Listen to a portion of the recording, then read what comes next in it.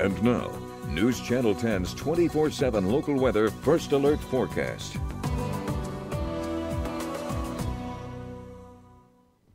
Hi, Kevin Selly in the Weather Center. Scattered showers, just a few thunder showers possible, not necessarily likely.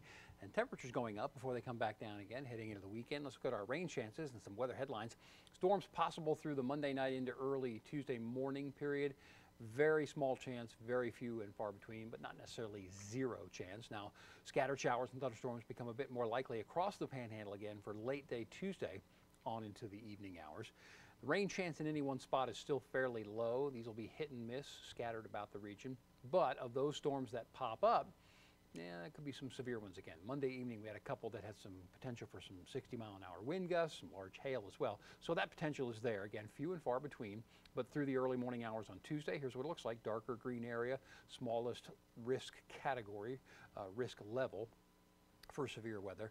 Eastern portion of the panhandle on Tuesday later in the day, and then we've got the yellow areas for much of Oklahoma and the northern portion of Texas with a slightly higher risk category for some severe weather.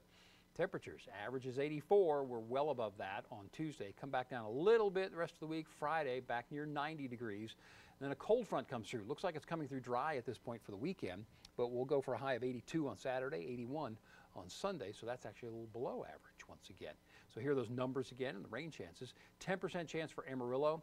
Slightly higher rain chance across the eastern portions of the region. 20 to 30% chance for afternoon, evening storms. Small chance again on Thursday. High of 85 there. Here's the weekend again. Temperatures back down. We got low 80s. That should feel pretty good, especially on Saturday. A northwest winds, fresher direction should feel a little better. And then into the upcoming week, things look pretty quiet.